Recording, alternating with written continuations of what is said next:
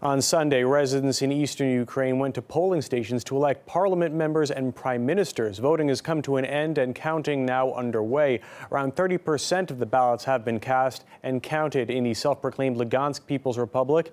Igor Plotnitsky, the current leader of the region, is in front with 63% of the vote. The U.S. and EU say the vote violates Ukraine's constitution and its results have no power. Meanwhile, international observers stated that the elections were free and held in accordance with democratic standards. In the Donetsk People's Republic, more than 50% of the votes are counted. Early results look set to give the role of president of Donetsk to Alexander Zakharchenko, the current leader of the self-proclaimed republic. The Ukraine government says it won't recognize elections, branding the vote illegitimate. Kiev recently elected its own lawmakers, one of them Yuri Bereza, who threatened to carry out attacks inside Russia. More details from Paula Sleer in Donetsk. These comments will be taken seriously, although certainly there is an element of bravado for the cameras. If we look at the comments themselves, he was saying things like organizing blasts in Russia. He spoke about intruding, invading, using reconnaissance detachments and sabotage groups. He is now a member of parliament. He is, of course, a former Ukrainian military field commander, and he is known for making these kind of belligerent comments. But let me make the point that very often these field commanders do make blatant and outrageous threats against Russia. You have had in the past where one of the Ukrainian far-right leaders threatened to blow up gas pipelines that travel from Russia through Ukraine to Europe. He, of course, is part of the same ilk, and so his comments need to be seen in that kind of context.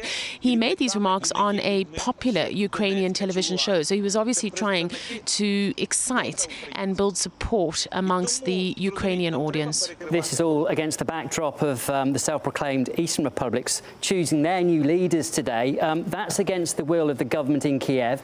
How have they been progressing today? The polls have closed. There were concerns that there could be provocations throughout the course of the day. We have heard from the Central Election Commission that says there were incidents of Ukrainian soldiers trying to block roads to prevent voters from getting to the polling stations. They also say that there were several armed groups who were affiliated with the Ukrainian National Guard who tried to enter the region, but they were kept out by the Donetsk Special Forces. This comes as several dozen international observers are on hand to observe these elections, and the comments that they have been making is that these elections certainly were free and fair and very important. I believe that the elections followed international standards for democratic elections. I was very impressed with the enthusiasm and the vigor in which people went to the polls to express their opinion. I think the process, what was possible for us to see and what we witnessed was that they fit completely into generally accepted democratic electoral standards. Moscow has said that these elections are important to legitimize the leadership here in the regions of Lugansk and Donetsk, and that they are part of what was agreed to by the two sides back in Belarus. Also reports on Sunday that a huge military convoy of up to 90 trucks without markings was passing through eastern Ukraine. This is Kiev forces claim there was an intensive deployment of Russian troops and equipment near the border.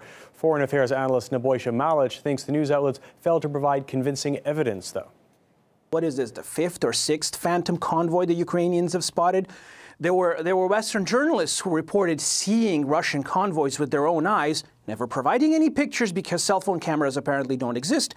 There are no consequences for doing so, at least not in the West. At this point, I'm not very optimistic about the peace process simply because there's no political will in Kiev to finish this peacefully. I think that it's one of those democracies, whatever the EU says it is, peace is whatever Washington says it is. Elections are democratic if Washington says so, but they're not if Washington says otherwise. It's a complete double standard.